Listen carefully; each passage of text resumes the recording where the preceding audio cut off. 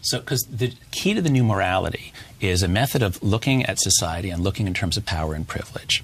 So the old idea of an education is come to campus, we're going to teach you lots of perspectives that you can use, let's look at poverty. What would an economist say? What would a Marxist say? We used to learn a lot of perspectives to look at a single problem. What's happening now is some students, again, it's only in a few departments, right, but they're learning one perspective to look at everything. And so you start this. So there's a good kind of identity politics, which is, if black people are being denied rights, let's fight for their rights. That's the good kind.